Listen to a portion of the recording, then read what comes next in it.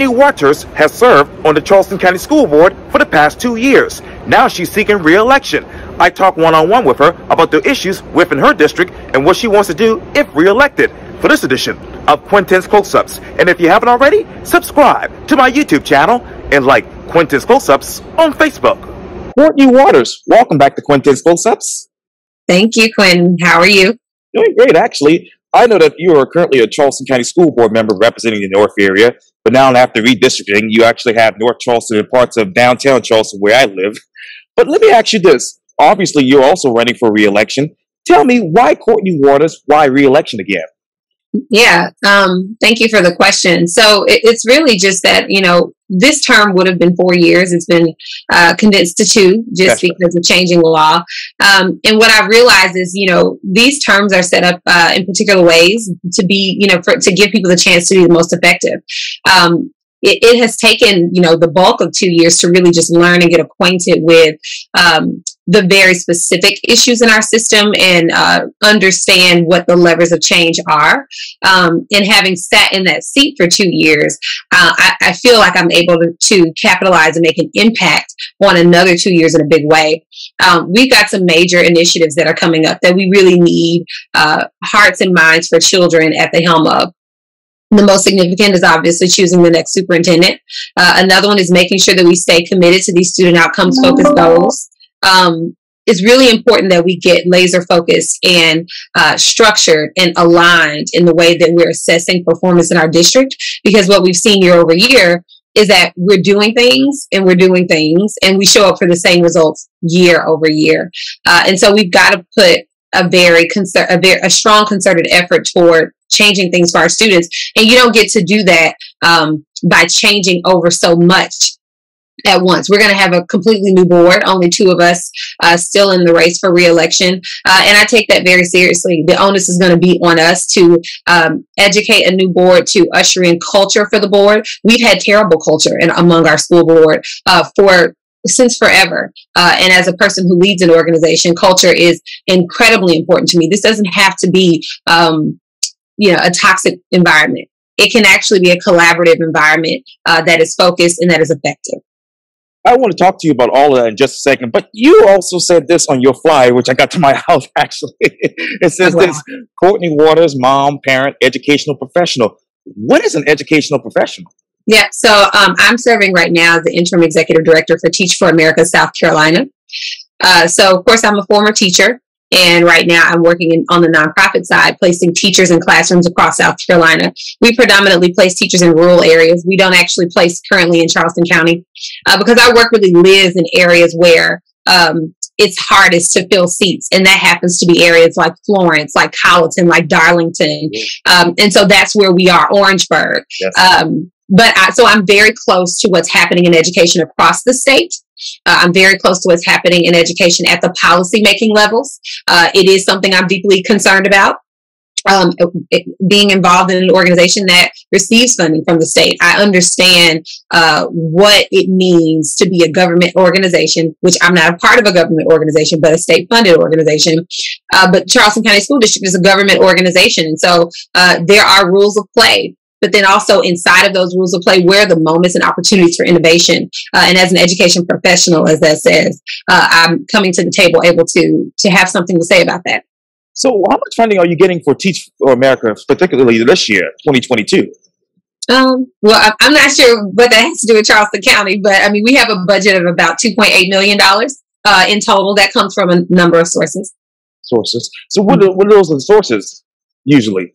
The state districts pay a supplement to get teachers, and we also get private funds, just a lot of foundation funds from organizations like Sisters of Charity, like the Davos Foundation, like the Henry and Sylvia Yeshik Foundation. So a number of things. We raise money just like other nonprofits.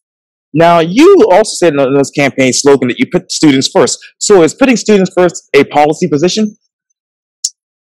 I don't know. I mean, I think everything is a policy position when you sit on a board. It is going into policy conversations and thinking about the impact to students, and not just thinking about the numbers or the data points, but the real people who may or may not be impacted by decisions that we make. So you talk about that. Let me talk to you about District 4. What are the top 3 schools right now in your district? I mean, those would so in my new district, I'm not entirely sure because the makeup has changed. It used to be obviously Academic Magnet, right. SOA, right. Schools that really most of our kids don't actually go to. So right now I know that, having the lower half, the lower part under Park Circle, I've got Sanders Clyde, Mary Ford, Shakora, Morningside, and so in Deer Park and schools like that. And so most of them are actually some of our lowest performing schools. So when you say the top schools, it varies, depending on if we're looking at measures of reading, math, all of that kind of stuff factors in. So I'm not sure which are the top, but what I do know is that almost all the schools in the D4 makeup really need the most attention and the most resourcing. Well, I'm a proud graduate of Sanders Clyde in 1995, so I want to let you know that. Okay. Let me go to this. What is the reading, math, and math proficiency that is right now at Sanders Clyde? So Sanders Clyde specifically, I don't know. What I do know is that only 23% of Black children across the district are reading at grade level. I know that the figures are similar, around 21% to some odd for math. And so when you talk about school to schools, specific, when we look at data, we look at sort of aggregate and we look at sort of trends. And so I don't know school specific, but I do know that we're trending on the bottom. And so if you look at it and you say the average is 23%, that means we could be lower than 23%. We could be hovering around 23%. But what about you this, Dan? What were the average years of experience for teachers at Deer Park, for instance? Yeah. So I don't know the average at that specific school again, but I do know that schools like Deer Park, schools like Morningside tend to have teachers leaving after 2 to 3 years. So in schools where it's hard to retain, can you hear me?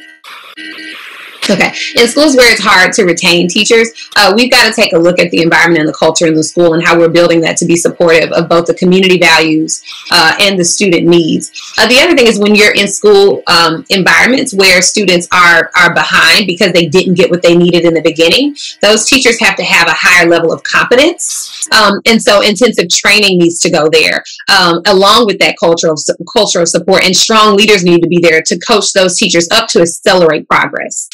So what are the community needs and what are the students' needs right now? Yeah. So I think, Charleston is changing. It's a changing demographic. And what we have is a tremendous need for wraparound services in some areas where they're just not going. What we have is a disparity of need in areas. I think about the area where I live, where North Charleston, where Morningside, where the School of the Arts and all of that are. It's a completely changed community. Downtown is no different. And we're a lot of times talking to the folks who have just come here versus the people who have been here for a long time, who have been under-resourced for a long time. And so the needs vary. Maybe certain programs need to be in their schools. Maybe they need more resources because there are no booster clubs to raise money to put veterinary science programs in their schools. Which one of our schools in this district has. And so where you have some of the schools that don't even have Algebra 1 offered, you have veterinary science in other schools just because they're able to raise money.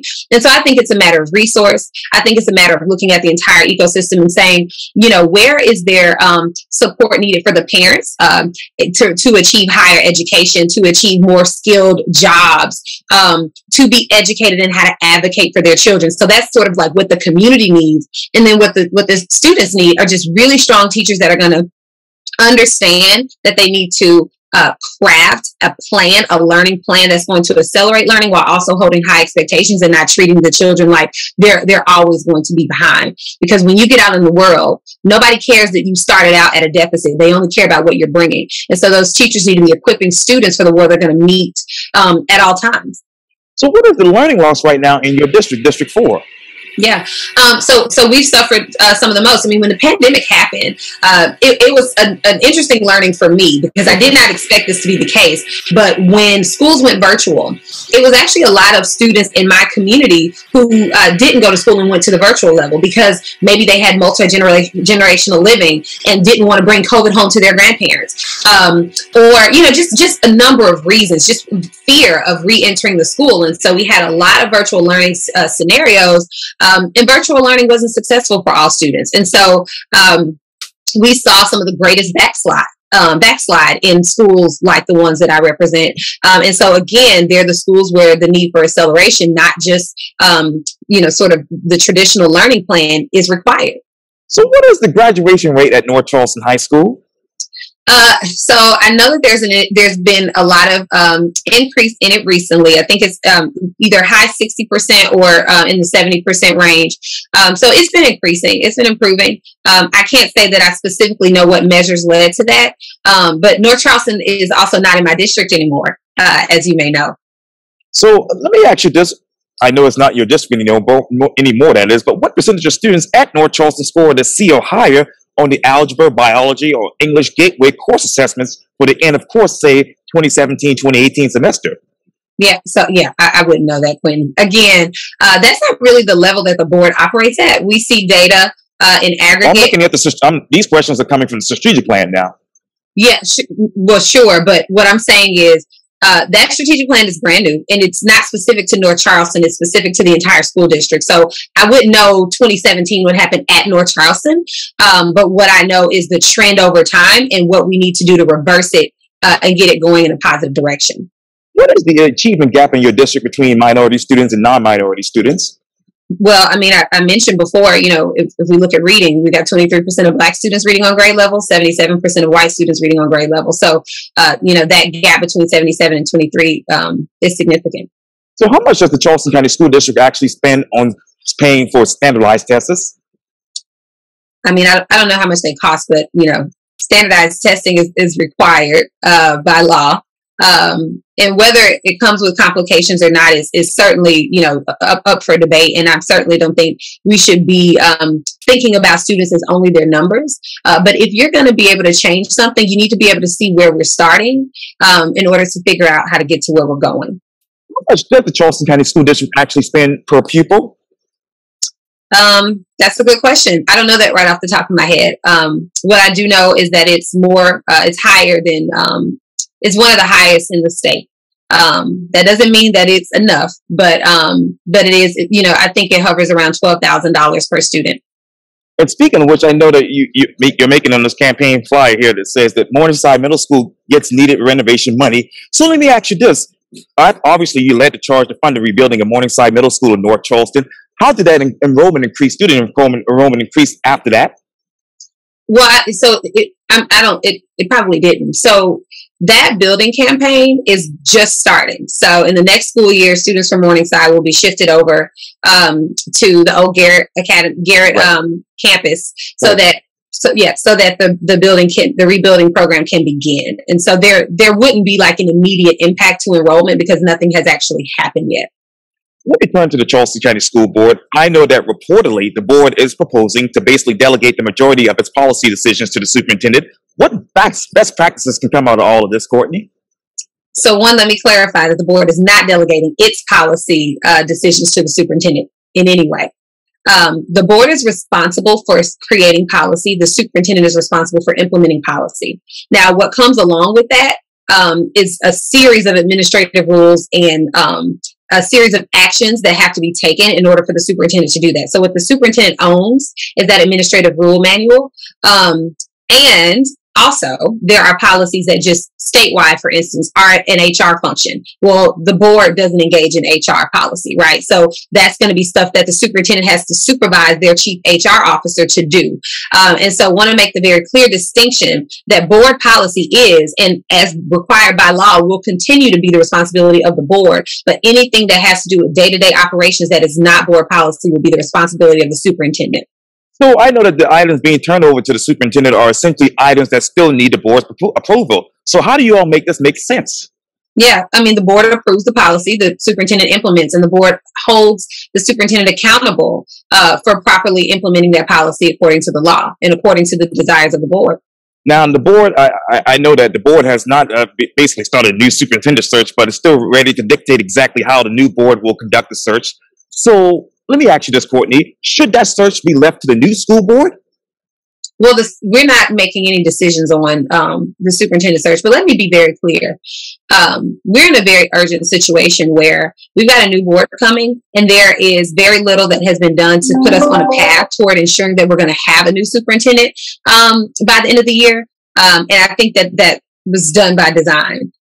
It is not, we keep getting into this, who should do this, the new board or the old board. There's a current sitting board that has responsibility today. And as much as we could have done to get down the path of getting the new board ready to select a superintendent, we should have done, but we did not. And so moving forward, all of the work, in fact, all of it will be done by the new board. And so there's really no question about who should do it, because the reality is the new board will do it. So should you all keep Donald Kennedy as permanent superintendent? We need to conduct a national search and look for an experienced, proven leader. Is he proven in the experience? In finance. In being a superintendent? No. Okay. So let me ask you this. I know that obviously you haven't reportedly been involved in changes to the power structure of the Charleston County School District. How does this affect the achievement gap in District 4?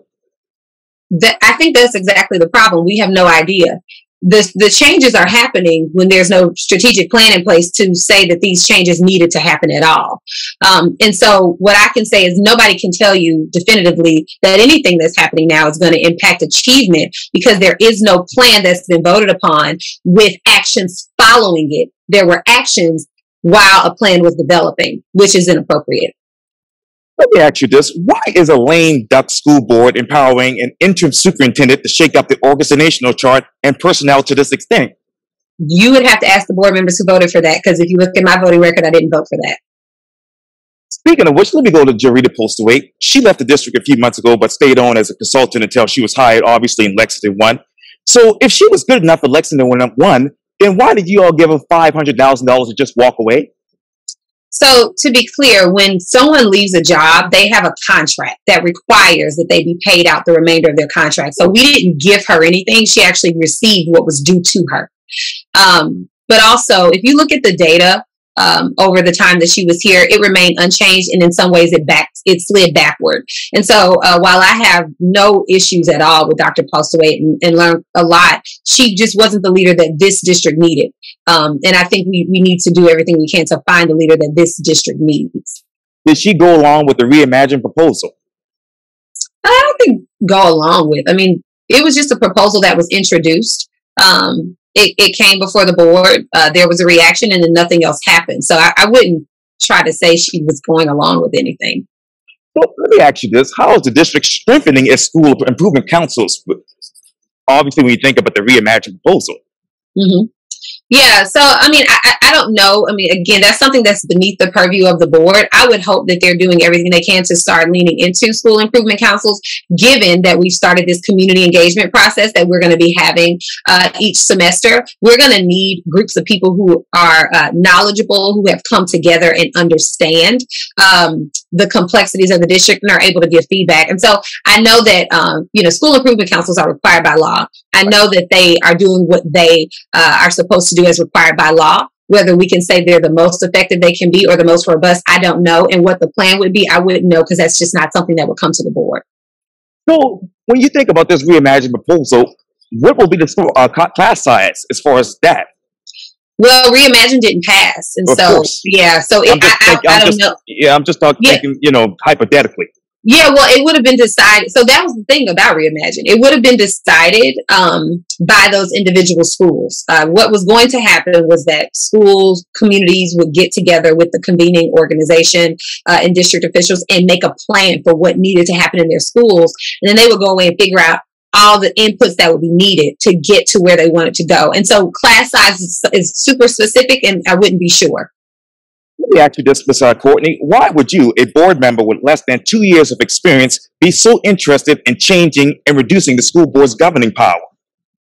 So I think that, one, I don't think there's no change or reducing of the school board's governing power. There's a focus on what a school board by law is actually required to be doing. But in my 2 years, you can look at it as just 2 years, or you can look at it as 2 years. And I've had 2 years of experience seeing exactly what's happened and being able to assess in the seat why we haven't been successful. And before those 2 years, I've had experience as an educator. I've had an experience as someone who is working in education nonprofit, who works across districts, who thinks about education from a state and national level to understand we have not moved and been able to interrogate the reasons why.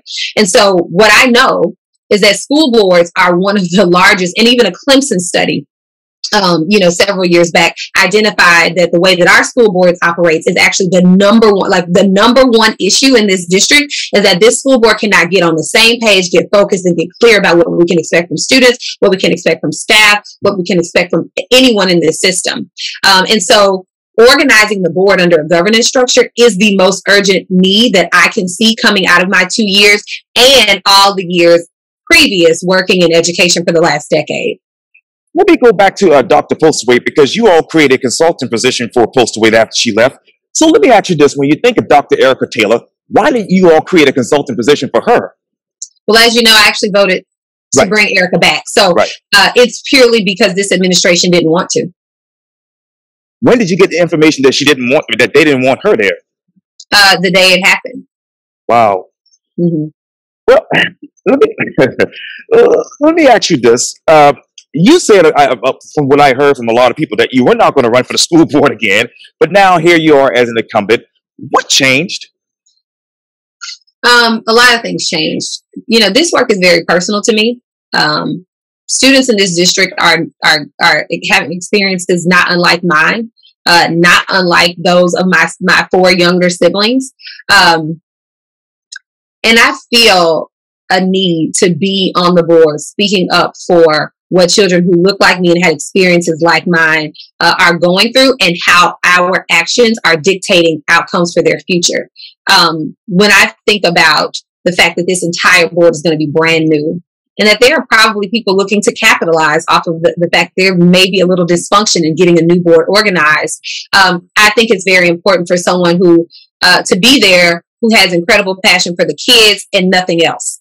I'll be honest, this being on a board, the reason I was thinking about not running again is because it's very unclear to me. Not very unclear. What I'll say is the school board has the potential to make a lot of change and a lot of impact to students, and it has a lot of potential to do nothing. And this board has really done not much. And when I say this board, I mean mine and boards past. I mean, we've done some things, right? We've got some pieces of the puzzle, but like a large incremental and not incremental, but a large integrated and structured change movement has never happened on the school board. And so I thought about not returning because of the dysfunctional nature of the board, because of just how often the school board is a hindrance to progress. But then I thought, why walk away when I know this and I can actually be in a position to do something about it? Since you filed for re-election, Ms. Courtney, you were endorsed by the Coalition for Kids. When did you accept that endorsement? Now, dates, I don't know, maybe a month or so ago. Oh. Maybe a month or so. I mean, whenever it was close, we did the questionnaire, I think, to be due sometime in September. And so that would be when I accepted it. So let me ask you, how did you go about coordinating with the Coalition for Kids to put whatever it is on your flyer? Yeah, well, they asked me it was funny because I didn't know what that would look like and what would be on it, but they just in the questionnaire asked what were the 3 accomplishments I was most proud of. And I mentioned Morningside Middle School, and then it just sort of showed up on the flyers. Well, let me ask you this. When did you know they were going to actually pay for your advertisement of these flyers? I guess I always knew because they did things last time. I mean, that's sort of what they do. That's what all the organizations that endorse do. They'll send some kind of mail out, or they'll do, something like that. I know Dustin Daniels, the director of the group, says this quote: "They passed the eye test, they passed the credential test, they passed the passion test," meaning the people that they've endorsed, including yourself. But do you, Courtney, pass the integrity test? Oh, I absolutely do. Well, let me ask you this, because Daniels went on to say this, that they believe the candidates represent a renewed energy and passion for quality education. So where was this energy and passion before the Coalition for Kids? I think the passion has always been there. I mean, that's something that he said. I mean, I think people are passionate. I think there's a difference, though, between being passionate and actually being knowledgeable, as well, with a balance of being willing to learn and a willing to work in pursuit of goals for other people and not yourself. People say all the time that, folks get in positions of power and then very little happens for other people because you sort of get in these seats and it's like, well, this would work very well for these people over here. That would work very well for those people over there. But like, can you go to the table, and really like resist the temptation to get involved in things that won't make a difference for kids and just keep the focus where it needs to be. And I think I've demonstrated that I'm willing to do that. How can you empower great teachers and principals within the Charleston County School District and ensure great, excellent public schools when this group who endorsed your coalition of kids is reportedly and allegedly trying to privatize Charleston area public schools? Yeah, so that's been said quite a bit, but I'll tell you my perspective. When it comes to what makeup a school should have, whether it's traditional public, private, charter, magnet, I am agnostic. Meaning it does not matter to me what the structure is, because all structures have harmed children who look like me, who have experiences like mine. What is important is who are the people in that building, who are the people who are running these operations, and what is motivating them, right? Are they motivated to just make a difference for kids, or are they motivated for selfish reasons? And that's the question.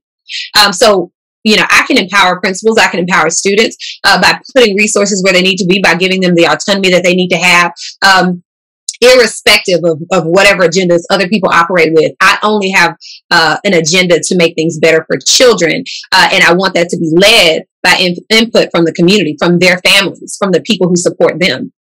So I read this article from the Post-Courier that basically said the Coalition for Kids is poised to spend roughly $309,000 quarterly on obviously getting you all elected. So if that's the case, do you all feel like you have already lost? No, I think I would win regardless of having the coalition.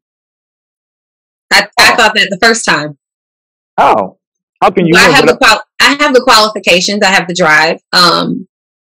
And I think that when people really, really meet me and understand why I come to this work and what I come with, they can see authenticity. And also, it's okay if they don't. And if I don't win, that's also okay. But I think I would be successful with or without the coalition support. Courtney Waters, thank you so much for your time. And again, welcome back to Quintin's Close-Ups. Thank you, Quintin. You're welcome.